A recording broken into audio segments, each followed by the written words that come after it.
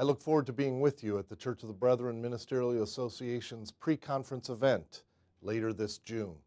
It'll be an exciting time for us to explore scriptural reflections on Christian leadership and its challenges.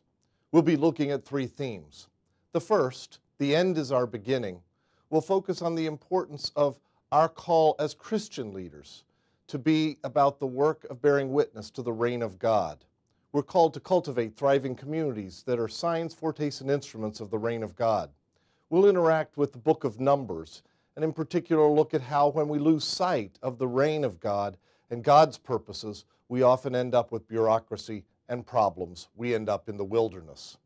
In a second presentation, we'll look at the character of leadership, the traits, the virtues that Christians are called to have as we exercise leadership.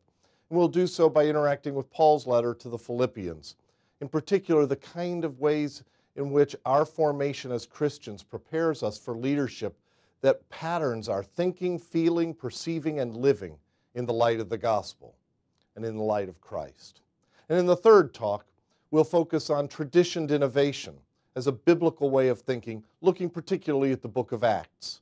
Too often we think only about either preserving the past or leading change, rather than recognizing how we need to think about them together, that the most effective ways to be innovative are also to be faithful to the best traditions of our past. Overall, we'll be focusing on the challenges and opportunities of Christian leadership in the 21st century. I look forward to being with you.